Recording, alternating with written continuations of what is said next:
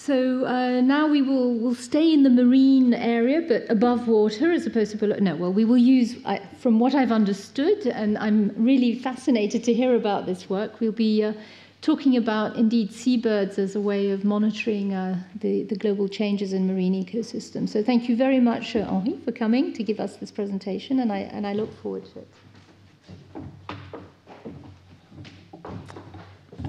Thank you, and thank you for inviting me to give this talk today. So we will continue in the marine environment, but on larger organisms that rely on the smaller organism. And I will be talking you on a group we are working in my lab in Chizé, seabirds. And so seabirds are well known for gathering in very large colony, like here off the coast of Peru. It's a large colony of several species of guano birds that congregate here. But seabirds, they rely entirely on what's happened at sea, in fact. And for this reason, so they spend most of their time, 90 to 95% of their time, they spend it at sea, foraging for food, foraging for small organisms, for fish, for squid, crustaceans. And for this reason, because they are accessible on land, but they are relying on what's happened at sea, they have been considered as quite a good indicator of the marine, what's happened in the marine environment. And if we want, the idea is that if you want to know what's happened in the environment, especially there are very few information on what's happened from one year to the next at a lower level in the marine ecosystem, in the trophic webs. The idea is to use the seabirds that rely on, some species rely on crustaceans, others on small fish, on myctophyte fish, on larger cephalopods, for example, and looking at their abundance, the change in abundance, and looking at their distribution will give you some idea of what's happened in the marine environment. And also, because fisheries are having a very big impact, and they are either exploiting or even for many species overexploiting resources in the environment, but also they have negative impact on many marine predators like seabirds, sea turtles, sharks, many species. It's quite interesting also to use, and I will give you an example of using the seabirds as indicator of the fisheries, in the, especially of fisheries for whom we have very few information.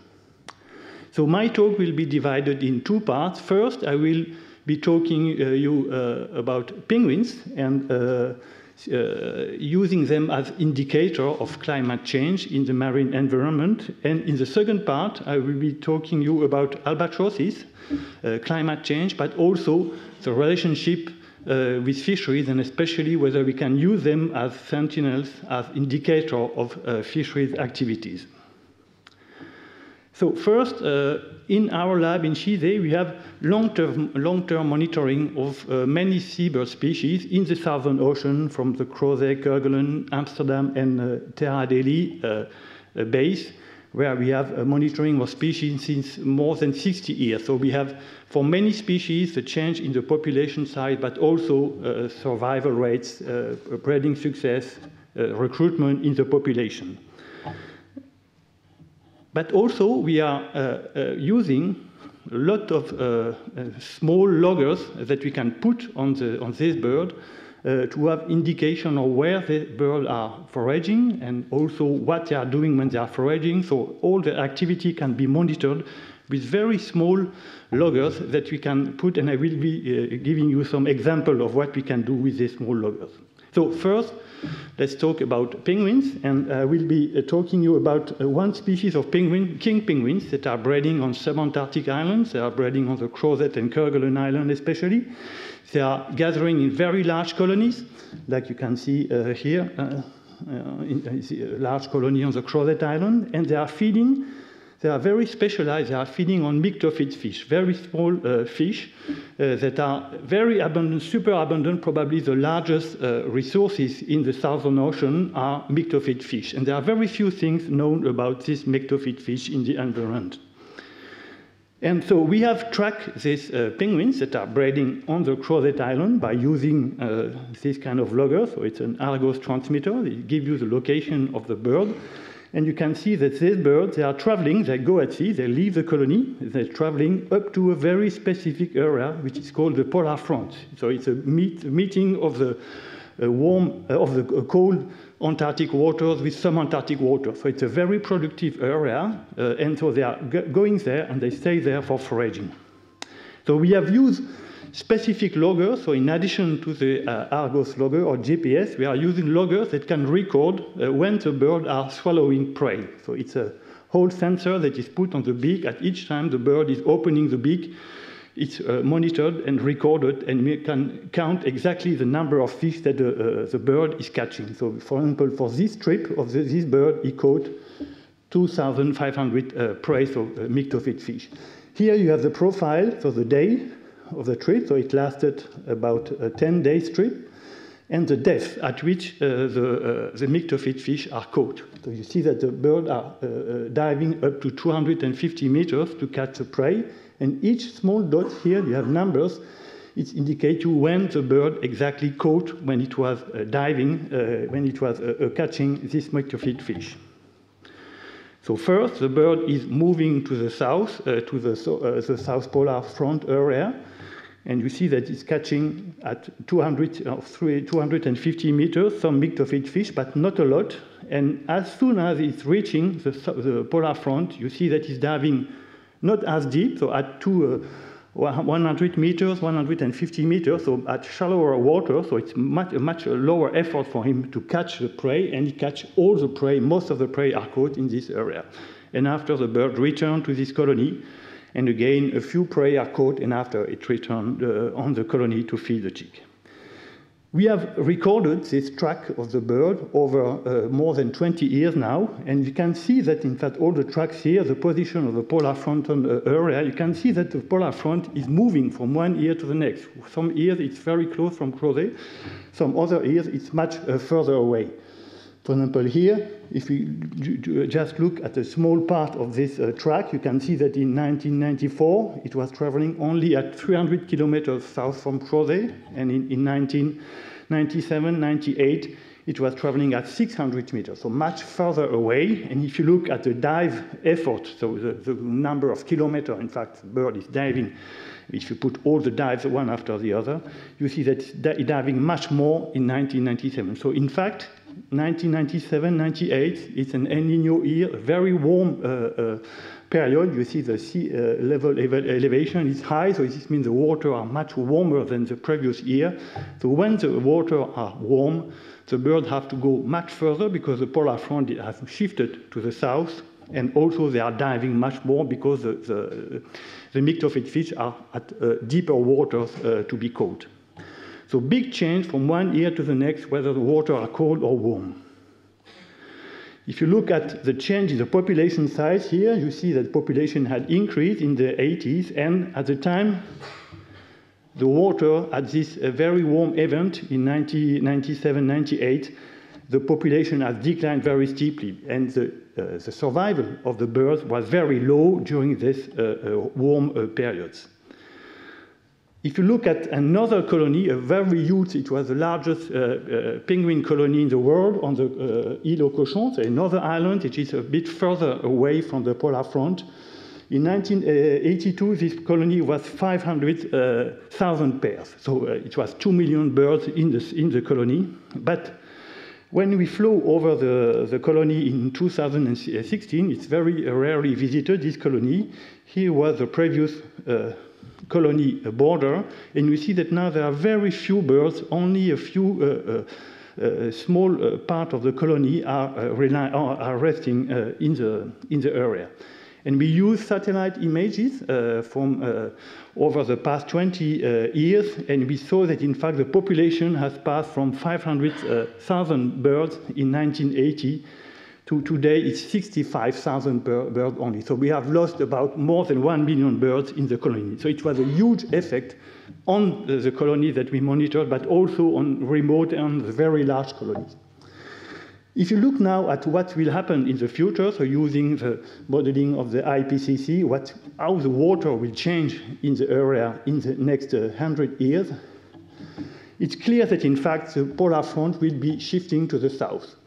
This is clearly shown here, the distance from the Crozet Islands to the polar front. You see that today is 400 kilometers, and it will be 600 to 800 kilometers in 100 years. So this means that in fact, even in 50 years, we will be in the condition that we had during the very warm year, the El Niño years in 1997. So this means that in fact the population will not be able to rely no more on the polar frontal. And this is clear here. Here is the polar front with a different colony where king penguins are breeding today. With the shift of the population from 2050, probably the population on Crozet, Kerguelen, and Marion Islands, they will be not able to be sustainable, and so they will disappear. The only population that will be able to remain will be on Heard Island. So this is an example of how the climate change probably will affect this population through an effect on a very specific oceanographic feature of the polar front. Another example I will talk you is about wandering albatrosses. So wandering albatrosses are very large birds. They breed on small islands around the Antarctica. They are large birds, so 8 to 10 kilograms, 3 and 3.5 wingspan, so huge birds.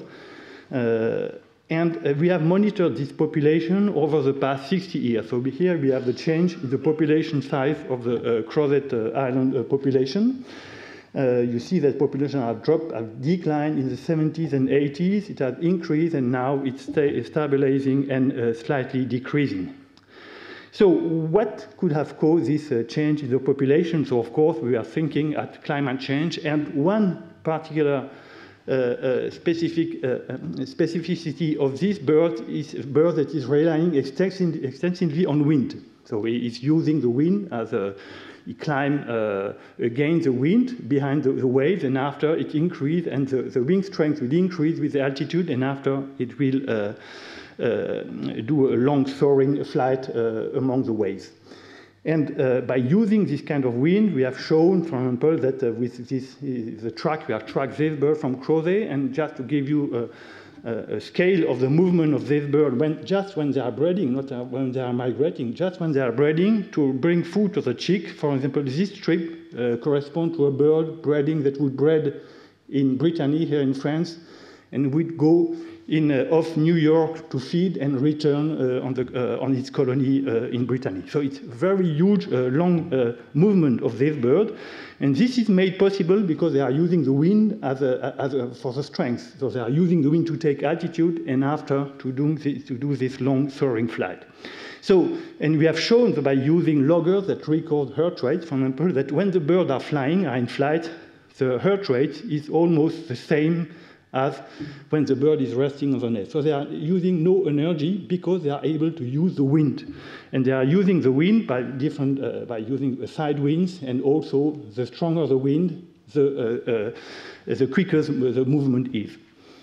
And so over the past 20 years, there has been a very important change in the wind strength in the Southern Ocean. So because of the ozone depletion and change in CO2 in the atmosphere, there has been an increase in the meridional pressure gradient. So this means that in fact the wind has increased, and also the areas where the strong depression are passing in the Southern Ocean are shifting to the south. So this is evident for when recorded to Crozet. So this is the wind strength on Earth. You see that the Crozet area is the area with the strongest wind on Earth. And you see that the average wind strength has increased over the past 20 years in the Crozet area. And also, if you look at different latitudes, it has increased, especially at the latitude of Crozet and close to Antarctica, and not further north in subtropical waters.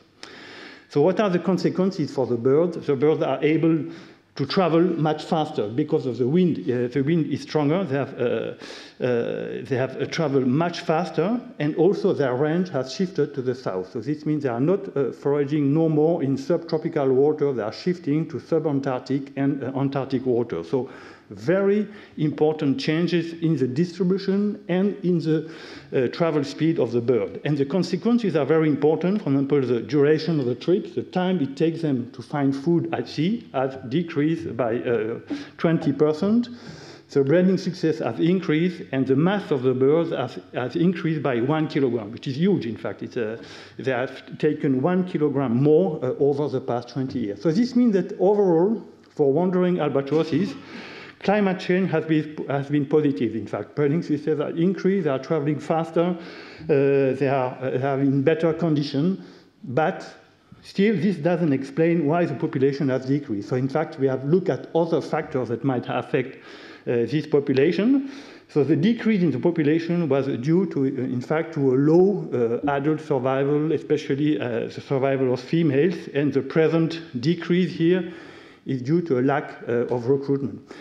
I will not go into details, but we have shown in a previous study that, in fact, the low survival, so the high mortality of the bird in the 70s and 80s was due to a mortality in longline fisheries, especially in longline fisheries for tuna. So what's the problem? Albatrosses are attracted by boats. They are attracted especially by the bait, and when the line is put in the sea, for example, for longliner for tuna, the line are up to 100, 120 kilometers long. So very, very long line to catch tuna, sharks, and many other species. The albatrosses are attracted. They take the bait, that are small fish or small squids, and they are hooked, and they sink with the line.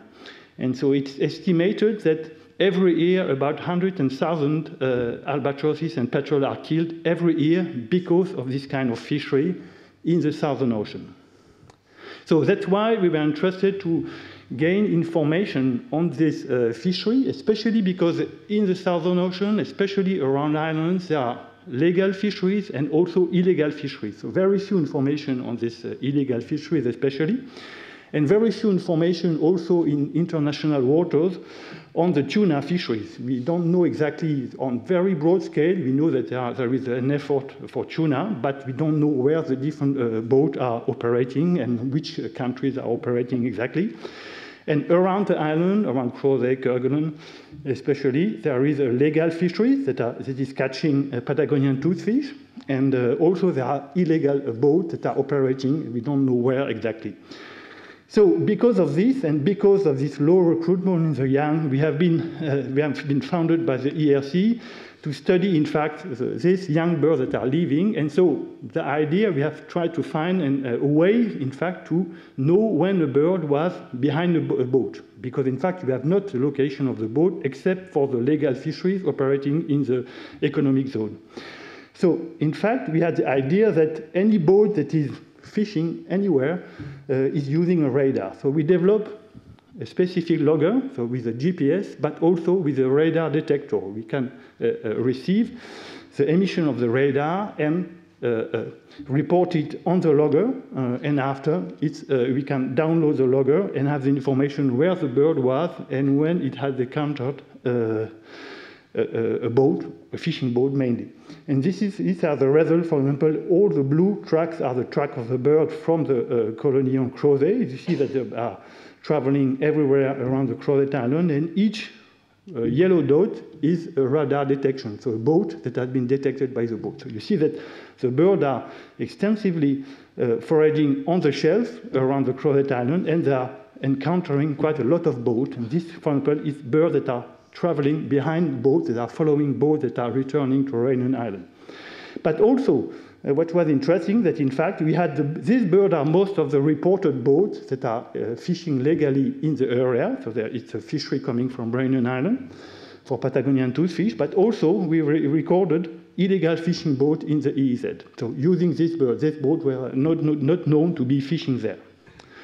So with this in mind, in fact, we had another funding from the ERC, so it's a proof of concept. So the concept was in fact to use these seabirds by using loggers that records radar, but also that can send immediately by the ergo system, that can send the information immediately to have an immediate information on the location of boats that are encountered by albatrosses. So we had this large program in this year, so during the winter, the idea that in fact at each time a bird encounters a boat, any boat, the information is immediately transmitted through the ergo system. We receive it at the lab in Chizé. We compare the information with the AES. So AES, it's Automatic Information System. Any boat should have this system so that you can know where boats are. So it's mainly it was used first for anti-collision between boats, but any boat in the world can be located. So you can see this here. It's a map, for example, at an instant T. You can see all the boats in the southern Indian Ocean that are located here. So red are a fishing boat, green are a transport boat. So we can compare the location of the boat detected by the albatrosses and the AES. And so this was done in collaboration with the CROSS, which is the authorities that are regulating all the boats in the southern Indian Ocean. It's army-related control. And in fact, the idea that in case there is an illegal boat, even if there is a Navy boat around, it can control where the boats are. So this is all the tracks that we had. The birds were fitted from Crozet, Kerguelen, and Amsterdam Island. So we see that we have a very good, very large coverage of the area, 40,000 million square kilometers. We had 600,000 locations of the bird, and we were able to locate 350 boat vessels, mainly fishing vessels. This is an example, for example, in the EEZ, so economic zone around Kerguelen. You see that all the yellow dots are the boats that are detected, and we have some boats. For example, here, a boat that is not known as a fishing boat by the legal fishery. Here is another boat that is it's a Spanish boat that is known to enter in the EEZ. So here the boat is known to be this boat, and after it enters here, and it stopped the AES, and so it's no more identified because it's fishing illegally, and after it's returned. So we can see this with the bird. And so in total, so this is what we had for this program. So this is the zone in blue, the zone that we were monitoring with the bird. And we have the declared AES, so the bird with the AES system, so declared boat, and all the illegal or not declared boats, because when they are in the EEZ, they are considered illegal. When they are in international waters, they have no AES, but they are not illegal. So you can see that there is quite a large proportion of non-declared boats in international waters. So more than 1/3 of the boat has no AES in the international waters. In the French EEZ, there are a low number of illegal boats this time, so they are not fishing with a license. So it depends on which EEZ. And for example, in the South African EEZ around Prince Edward Island, no boat had an AES. So there was no legal boat fishing, but there were only illegal boat fishing in this area. So this is just to show you that it's possible to use these seabirds as indicators and even as informators about fisheries that were not available so far, on especially what is the amount of illegal or non-declared fishing boat in the ocean. So with this, thank you for your attention.